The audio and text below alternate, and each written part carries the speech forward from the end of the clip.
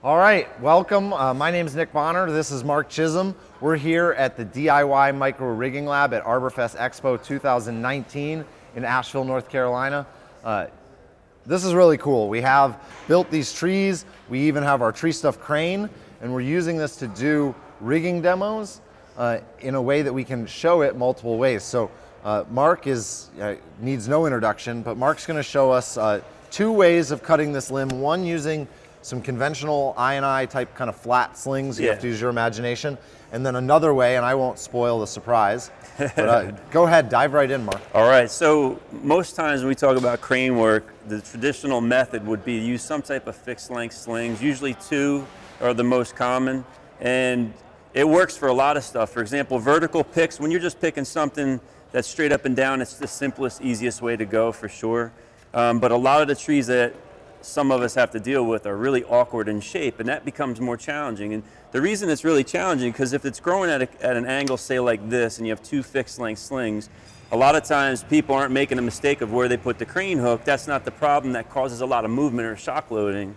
What the problem is the approach using the rigging and also pairing it with the wrong cut. So simple way to look at it is you're going to use one sling on each end of this leader, if you will, hook it back to the crane, and as soon as we do this, you're going to notice a little bit of a problem. We're going to try to balance it out to where they're equal in distance from center point, so the angle is right, and you notice it doesn't meet back. So a lot of times we have to pull that crane back down. If you can cable down a little bit. All right, now pull that back up and look what we have. We have one tight and one not tight. So what does the climber tend to do? Well, they say, all right, I'm going to fix this. And they say, give me some more slack again. Cable down. Take the sling off, and mind you, you're working with big slings and difficult work positioning. This doesn't happen very quick. And the hook also has to come down to you each time. It does. That was always around, a big thing for me. And then you have to try to visualize, what do I need to do to adjust for that? So a lot of times people will say, oh, I'll take an extra wrap. And sometimes that works great, but a lot of times it's not perfect. So now we rehook it, and then we have to do something where you pull it back up, and maybe it's a little off balance or it's really well done. Depending on the scenario. If you have a different growth pattern, this changes things, you know, because now your angles are different. So in some ways it could be dangerous to the climber, in other ways it's dangerous to the structure. So when we make this cut, it tends to be not quite balanced. It's going to move one way or the other, you know, and that's the issue we come up with. So if it's upwards like this and we have slack in the top sling, this is obviously going to jump up a little bit, and that's maybe problematic for the climber, and the tip may dive, and vice versa in the other direction. So let's go ahead and make the cut, and I'll show you what I mean. This shouldn't move too much because we really don't have a lot of end weight, but the concept is really the same. All right, stand clear. I'm not going to hold it because I don't want it to move too much or limit the movement. As it comes off, you see it moves around a bit. Now, granted, this is a really controlled environment. In the real world, this thing could weigh 5,000 pounds or more because you're doing crane work. So as this piece moves just this much, pops up and down near the climber, it could go in either direction. Right, and if I had weight here, I mean, we can see that it definitely would be tipping. Absolutely, and you also could have side load here or there, and that's going to cause it to twist too. And when you get a dip and then a twist and then a turn, it's going to wobble as well. So that butt tends to move around a lot, and at times what usually happens is the crane operator is going to be worried about the climber, so they're going to try to make they're going to see this being off center, and they're going to make some adjustments too. So when you do cut it, you know it's going to move a lot because the crane operator is trying to protect the climber, and that's always, you know, a good thing. But again, it's something that you're trying to limit. I like to try to limit movement as much as possible, you know, and that's where a lot of my rigging starts to really stem from. When you get out in the real world and you see a scenario where it's difficult, it's not just the time waste where the crane has to come down, take the sling off, put the sling back on, then you wrap it, then it's not right, then you wrap it again in a different way and it's still not quite right, and then you say, okay, well, it's close enough. And close enough might be good, but close enough can also be dangerous.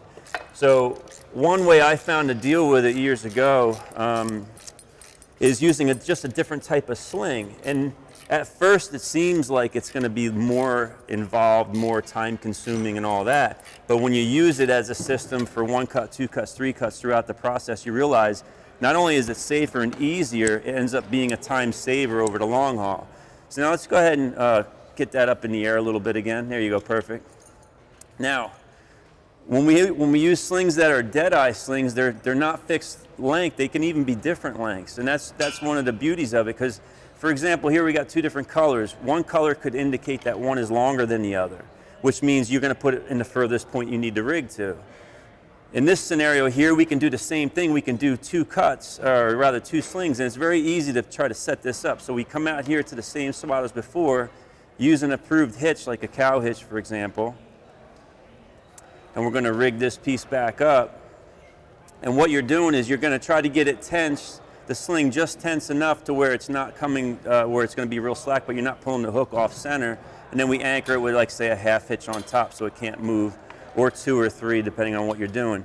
Now this immediately appeals to me, Mark, because the hook's not coming down. The hook's not in your face. You know, when I did crane work, I certainly didn't do as much as you, but you know, I was always getting hit in the head with the dang ball, man. Yeah, in the windy days especially. Right, and you know, it's coming through, and you know, as it's coming down, right, it's the slings are getting caught up, and then the whole thing's dropping 3 feet. Yeah, and the weight of that ball can be 350 pounds or more. And I was always worried I was going to drop the slings.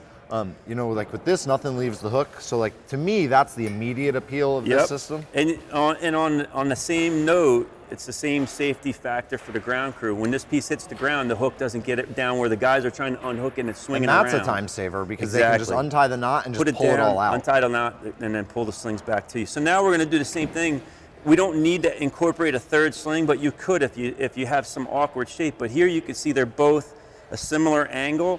One's longer than the other, and it doesn't take any adjustment. You don't have to bring the hook up and down, wrap it, check it again, do it again. It's one time, and it's so simple. And had that other sling not been like essentially perfectly double the length it needed to be, you would have had it wouldn't have matched up as well as it did in our first scenario. Absolutely, because in the real world, branches don't always grow so symmetrical, right? So you're just going to have to fight some weird shapes and some long limbs and some side load as well.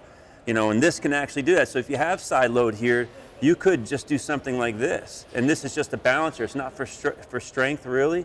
It's just to keep that from torquing around. So if that's a long extending limb, now you're controlling the center of gravity of the branch, and that's what your goal is. So you put the hook right where you need it.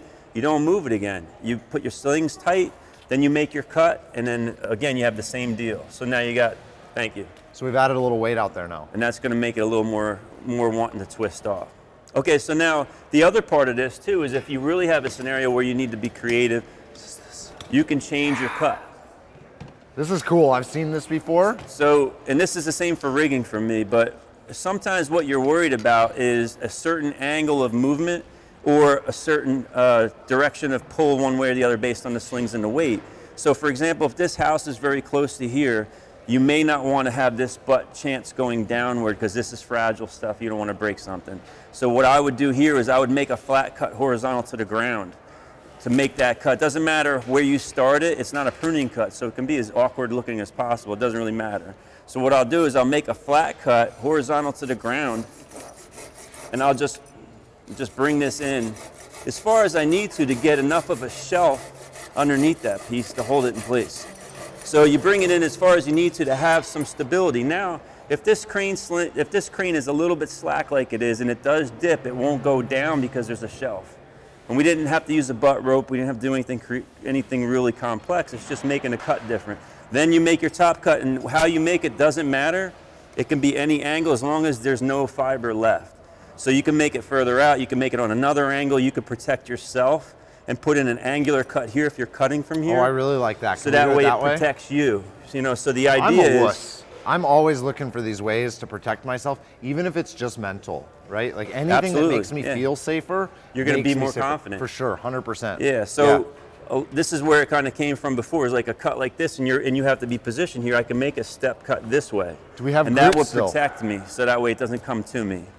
We had a little guy. We lost him. That's a. Oh, he's right here. Oh, there's your little guy? So wait, is this you then? It could be. I don't know. I mean, yeah, it's close enough. It looks kind of like me. All right, so the goal is to make sure your cuts bisect or intersect and they don't leave anything slack. So I don't want to make an angle like this and then there's fiber to cut. So I'm going to try to make sure that before I start my cut, I feel where that kerf is, and I'm going to dial it in. So now I'm going to make a cut that kind of is straight down. And as I'm coming through it, when you do crane work, you're watching the kerf to see what's going on. If my saw starts to get pinched this way, I know movement's happening. and then I can readjust my body position or readjust the crane. That's really interesting. Usually when I'm looking at the kerf, I'm just trying to make sure my saw doesn't get pinched, not necessarily using that as an indicator of what's happening with the branch. And that's a really that's something that over time you really start to hone in on, is you're not so much worried about your saw pinching as much as you are wondering what's going to happen when the cut is finished. Sure. And if you start seeing too much movement too quick, you can assume there's not enough tension, in which case they cable up a little bit more, get it back to where it's supposed to be, the kerf's not opening up, and then you got a good cut coming. So here I'm just going to make this cut. Now as you can see, it's slacking a little bit because we don't have a lot of tension, and eventually this is going to come off the cut, and it doesn't drop because you got that shelf. So it's disconnected now. Yeah. That's what you're telling me. Yeah, so as it's swinging around, you can see it's just kind of sitting on this ledge. And this is not just here because it's a model. Actually, it works great in the real world, and that's kind of why it's an interesting way to do it for me. So if I cable up, is it going to stay balanced? It should be pretty balanced. I mean, I'm not the best at balancing, you know, dry wood like this with no leaves on it, but it's a learning experience. All right, let's watch. But go ahead. Cable up. Can you show me the signal? Yeah. Fast or slow? We're just going to go normal. Wow, Nick, you're a great crane operator. Now, hey, can you swing left? Yeah, no problem. Left? Get it away from the climber in the house, Sure, please. sure, no problem. Swing left. Boop, left. boop, boop, boop, Keep going. Yeah, you're looking boop, good up here. Boop, I don't think they beep unless you're moving. I mean, it's a nice feature, but I don't know cranes that beep when we're just moving the boom. But maybe that's something to think about. I don't know. Wow. Hey, Mark, can you stand right here for me? Hey, oh. So, you know, I don't know why you got to go there. Mark, I think that what you just showed us was full of really great tips that I think people can take away and use to make themselves safer. I love the triple sling thing. That's sold. Teufelberger sells a version of it. They do. It's named after you. The Mark Chisholm crane kit. Not really, but it is actually. Yeah, I think it is. Some people name it after me, but I do know that it's named just because I helped create it. That's not because it's my. Love the idea. That's made out of high modulus ropes, so it's a double braid. Dynamis core and for it has low Dyneema stretch, core. and it's super light. So if you're used to like dealing with steel cable, you're gonna love that because you can whip this around a branch, and if it hits you, you're not really gonna be too worried about it. Yeah. So it's a Teufelberger double braid rope, just like Samson stable braid would be, or any rigging line that you're really familiar with, 24 strand. But it has that Dyneema core, which is like AM low steel, stretch. or that's what you want. Spectra. No stretch, no springiness in your when you're doing your rigging. We're not doing dynamic lifts. You know, so it's lighter weight, but it's a lot stronger for the same diameter, and low stretch. And then it's protected by a polyester sheath, and then of course the eyes are protected with a chafe guard. Very cool. Yeah, Cordura chafe guard. Mark, thank you so much. My pleasure, man. I Thanks loved for having it. We should have more of these demos coming up throughout the weekend. We had Mark Bridge. You'll be able to find that one on YouTube as well.